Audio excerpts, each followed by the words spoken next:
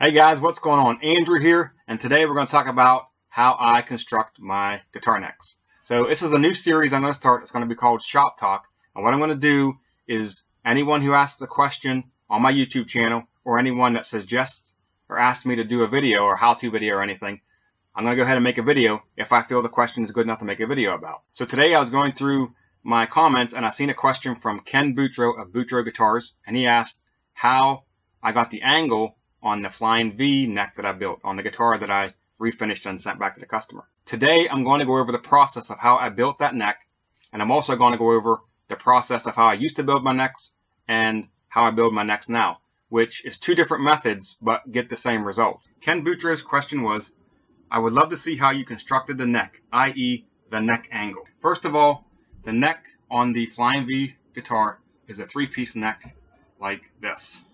You can see 3 pieces of wood glued together. Now these pieces of wood are 3/4 of an inch thick.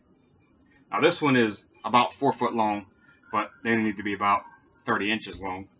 And they're about 3.5 inches this way. Now this is for a through neck, but this is the same concept. So I take 3 pieces of maple for a 3-piece neck, the way I did that one, and I glue them together. Now if I'm doing a 4-piece neck, or a 5-piece neck, I'll take strips of walnut or strips of mahogany and glue them between these 3 pieces, which will be mahogany, an offsetting wood, walnut, mahogany. So it'll be maple, mahogany, maple, mahogany, maple, 5 pieces. But this is a 3-piece. Once this is glued together and dried, then I go over, and you can see it right here. And I'll come down. You see my line here that runs along there? Come down about 3/4 to 7/8 of an inch. Come down, and then here you can see the line. Maybe you can't see it. There you can. The angle of the line going this way, and then the bottom of the line going that way. And that's 15 degrees. That's what I formerly made my necks at. So that's basically your angle, your neck, and then back here would be the heel. You can see it there. At this point, I take it over to the bandsaw and cut that out. When I come back from the bandsaw, this is what I have. A piece that's 3/4 to 7/8 thick, and then the peg head is about 5/8 of an inch thick. Maybe a smidgen more because I can sand it down. So that's what I got on that Flying V neck. It's like this. Now this is the 1 piece, but it's the same concept. 3 pieces like this. To get the offset, because that offset was that way, I just took a piece of maple and glued it as a wing onto here and extended it out 3 or 4 inches, and that way I could draw my offset, which came out like this and then came across like that, over and then back down in like that. And that's basically it. From there, it's basically route a truss rod channel in it like that, install a truss rod, glue on a fretboard,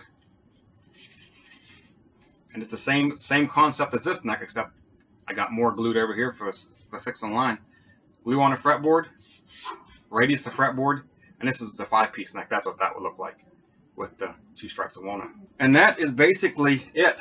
Now, on my guitar necks that I used to build, they have a 15 degree, like this one here. That's a 15 degree angle, I lay back here. And now I have changed that to a 12 degree angle. That's what this is here, 12 degrees of layback. So that is basically the way I construct my 3-piece and my 5-piece guitar necks. Now this is the way I used to construct them. I don't make them like this anymore. I still make 3- and 5-piece guitar necks, but I use a different method.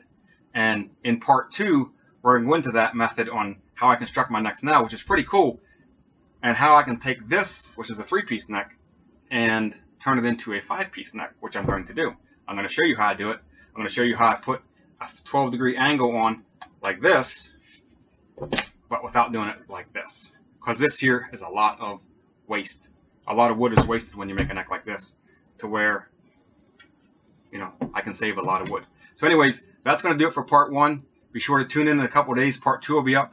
Thanks, Ken, for the question. And if you got any questions, ask him. Maybe I'll make a video. If you like this video, give it a thumbs up. If you didn't like the video, give it a thumbs down. Go in the comment section and ask questions. Comment on the video, what you think of the video. Any suggestions for new videos. Also, go check out my website, andrewallenguitars.com. There are some awesome stuff coming up pretty soon on there. There's going to be a lot of parts available on the website here within another week or two. So check that out. Go to my Facebook page, Andrew Allen Guitars. There's not a lot going on over there, just pictures and videos, but you can check that out. Also, if you haven't subscribed to my channel, please do so you can catch every awesome upload. Anyways, thanks a million, guys. Thanks for watching. Thanks for commenting. I love it. I'll see you guys in another video. Rock on.